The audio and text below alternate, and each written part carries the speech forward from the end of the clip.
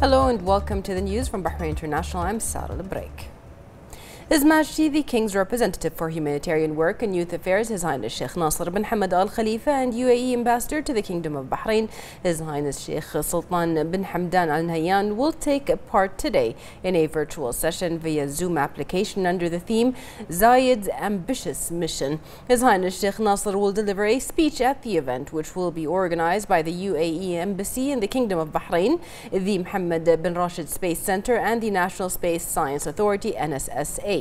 His Highness Sheikh Nasser stressed the importance of the session, which would usher in future horizons for space science, commending the UAE strides, which represent a source of pride for the Arabic and Islamic nations.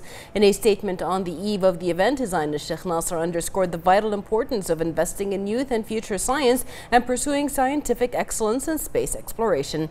He praised the UAE's success in overcoming difficulties despite the current circumstances the world is going through, hailing its successful space strides encouraged by UAE President His Highness Sheikh Khalifa bin Zayed Al Nahyan and Vice President, Prime Minister and Dubai ruler His Highness Sheikh Mohammed bin Rashid Al Maktoum. The dialogue session, which is scheduled to start at 5 p.m, will be moderated by NSSA Chief Executive Officer Dr. Mohammed Al Asiri.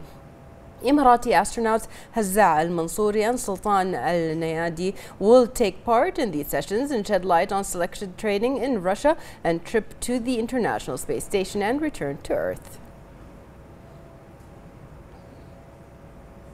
His Majesty the King's Representative for Humanitarian Work and Youth Affairs, His Highness Sheikh Nasser bin Hamad Al Khalifa, praised the victory of Paris FC while continuing to take the lead of the French League 2 under the slogan Victorious Bahrain. His Highness stated that the victory of Paris FC against PA FC has reinforced the team's ambition for the current season. His Highness affirmed that the team continues to promote the kingdom in the French League, which is part of the kingdom's Economic Vision 2030, stating that the kingdom's keenness in investing in sports. Sheikh Nasser said that Paris FC is following the plan developed by the team's administration and its technical and administrative bodies, which resulted in a new victory and 3 new points that cemented its position in the lead. His Highness wished the team continued success. Paris FC beat PA FC 1-0 after an exciting match, raising its score to 16 points, reinforcing its leading position 2 points ahead of Nuart. The Deputy Prime Minister Sheikh Mohammed bin Mubarak Al Khalifa received in his office at Ghadibiyya Palace today the U.S.-Israeli delegation led by the U.S. Secretary of the Treasury Steven Mnuchin and Israeli National Security Advisor Mir bin Shabat. The Deputy Premier welcomed the joint delegation, stressing that the declaration of peace between the Kingdom of Bahrain and the State of Israel underscores the approach of His Majesty King Hamad bin Isa Al Khalifa in committing to peace as a strategic option, through which frameworks for initiatives to promote international cooperation, stability, peace, and prosperity in the Middle East are launched. He added that the approach also aims to boost efforts to resolve the Palestinian issue on the basis of the two-state solution, the international legitimacy, and the Arab Peace Initiative being the ideal way to achieve just and comprehensive peace in the region. The Deputy Prime Minister noted that the Kingdom of Bahrain is the country of tolerance, coexistence, and openness to religions and cultures. He added that Bahrain views the peace process as an essential step for broader relations to benefit the countries and people in the region.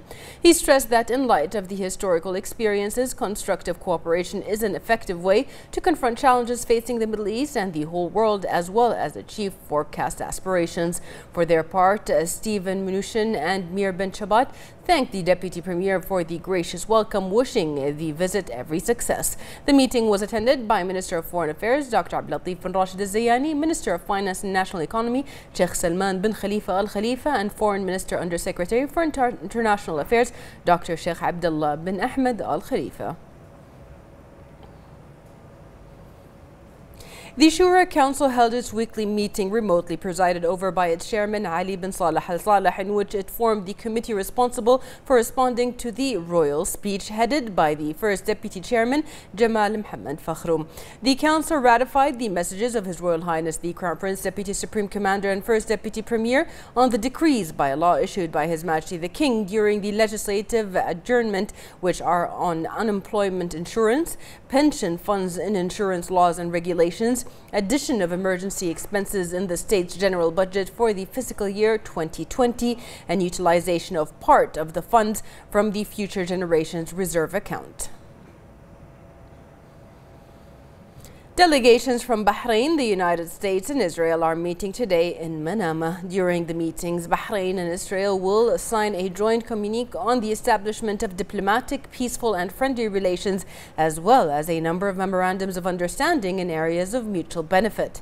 This new era of peace and cooperation will bring further prosperity to the people of Bahrain and Israel. In light of the framework of finding specialization and devotion to investigating cases of importance and seriousness, Attorney General Dr. Ali bin Fadl al-Buainain issued his decision number 34 for the year 2020, establishing a prosecution for trafficking in persons to be competent to investigate these types of crimes, stipulated in law number 1 of the year 2008 regarding combating trafficking in persons, as well as all those related to it in any other law, such as forced labor, withholding wages, and wrongful crimes. According to the decision, members of this prosecution office will initiate the procedures outlined in the anti-trafficking in persons law related to the victim's legal rights, care, and protection. The decision also assigned prosecutors to visit shelters and victims' places of residence, prepare reports of the results of those visits, research and studies, as well as reports on new methods that investigations reveal in the commission of the crime, and to inform the National Committee to Combat Trafficking in Persons to take them into consideration when developing control programs. The Department of Continuing Education Acting Director Abdel Karim Bousbia said that the ministry is providing virtual sign language programs for people with special needs. He added that the programs are provided through educational portals presented by sign language teachers. Bousbia said that 21 education centers across the governorate will be dedicated for distance learning and training for people with special needs. The centers will be provided with sign language teachers, community service, and advisors. Bahrain has condemned the terrorist stabbing that occurred in a Paris suburb that caused the death of a French citizen. The Ministry of Foreign Affairs affirmed Bahrain's sympathy with the French people and support of the French Republic in its efforts to combat terrorism, extremism, and violence of all forms, and for the measures it takes to protect the security and safety of citizens. The ministry extended sincere condolences and sympathies to the family and relatives of the victim and stressed the need for the international community to join hands to eliminate violence, extremism, and terrorism under all their manifestations, irrespective of the motives or justifications.